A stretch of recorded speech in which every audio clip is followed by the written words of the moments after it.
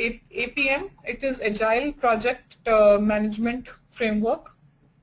Again, this was designed by Jim Highsmith. The 5 phases which are there is envision, speculate, explore, adapt, and close. So what do you think, what would envision mean? Envision is nothing but visioning the project, defining the project vision. Yeah, the definition. Okay? So envision. Okay. My envision would be, I want to have a Facebook. This is my envision. This is my vision. Now, speculate would be to design a high-level plan on how I would turn my vision into reality. Okay? Explore would be plan, now convert my high-level plan to low-level plan. How would I release it to my audience? How would I market it? It would be explore. Adaptation would be based on the features I have completed. I am analyzing them. I am getting a feedback from a market. I am adapting it. So once you adapt, you go back to the speculate phase, because there you would be again creating a high-level plan for the feedback you have received. Because once you get a feedback, there could be that you need some changes in the upcoming features. Right?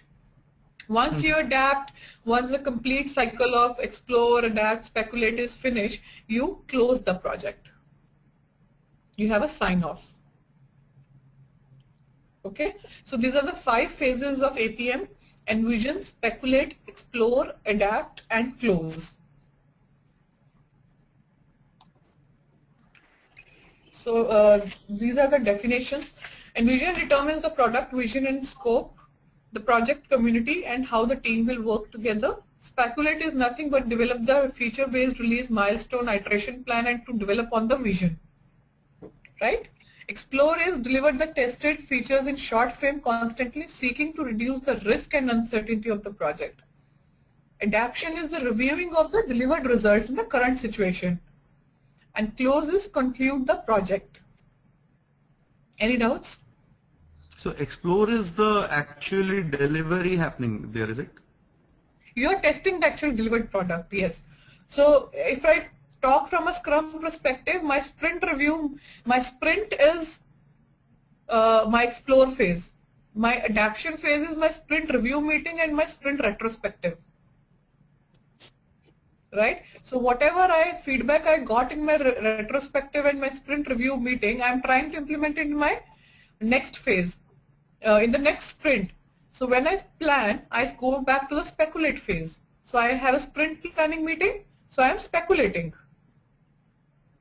Right? So in explore, I am implementing the feature, I am testing it in a parallel, I am delivering it. Got it? Yeah, so envisioning is the real project scope of it's the product vision. Defining. Product vision. Yeah, the product vision. Speculate is the high level plan for that. Explore is the product vision. Speculate would be the roadmap. The roadmap, exactly. And explore, as you were saying, getting into it, doing a deep dive, probably the development and testing actually happening here. Then adapt, reviewing. Yeah, so here I am actually, reviewing what I have developed and tested. Implement. Yeah, the way even the processes, the way I implemented it. Right. And closes, we are conclude. Okay, so sign off. Sign off, yeah. So here, after this, the client is actually seeing the product. Complete product. So after close, you would not come back to any phase, right? It's just that project is over. You're done with the project. It's time to get rolled off. Right. Okay. Super. Right. Yeah. Any other question? Okay. So this is a detailed explanation of vision. Do you want me to go through it, or you are good?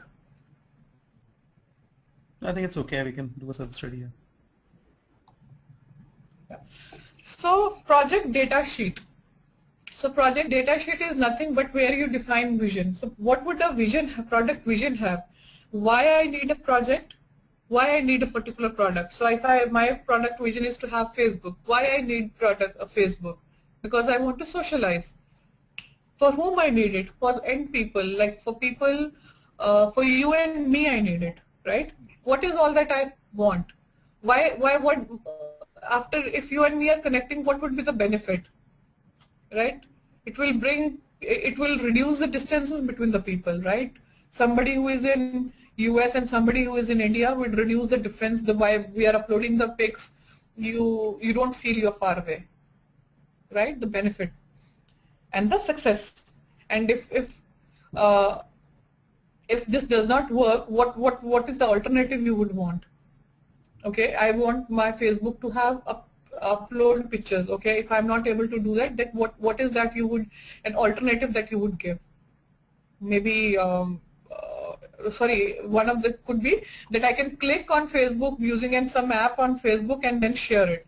But since that camera thing did not work, so I can just already click pic, I can upload it and share it. This could be the alternative, to give that example.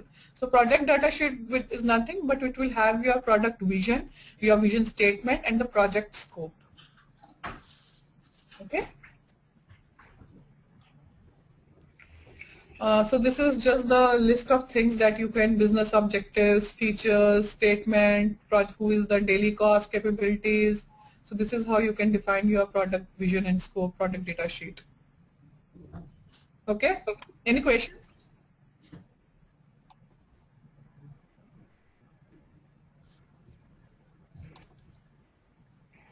So this product vision, these things are in all the frameworks. I mean, in Scrum, Lean, Kanban. Yes, all the. So when you start a project, so as I told you, if you don't know why this thing is being built, you would not. So even in the traditional and agile method differences, the first difference that was agile talks about why rather than how. So this product document, product data sheet, product vision will tell you why you need this product. It will help you think better. Okay. Right. So if I give you an example of an employment site like Monster, okay, I want to have a Monster. I want to have, why you need, because I want that HR and the job seeker and the employer can connect with each other. They can have a easy big pool available for them. Right. Till the time I don't understand, I would not be able to even drive my acceptance criteria. Like if I have to, then if I don't know why do you need it, and one of my features says implement search functionality, I would just implement search functionality, but would not think, since HR would also be logging, since job seeker would also be logging, then the search functionality for both the people would be different, right? HR would need to have a download functionality as well with search. HR search for maybe content management system, and he would have list of people who have this domain, and he should be able to view their resume and download it. But for job seeker, their download functionality is not needed, because if he is looking for all his content management system, he is only looking for a view option functionality and apply functionality. Yeah. Right. So this is where, if you don't know why, you would not be able to think of acceptance criteria on a broader way. It helps you define the personas. True. Yeah. Okay.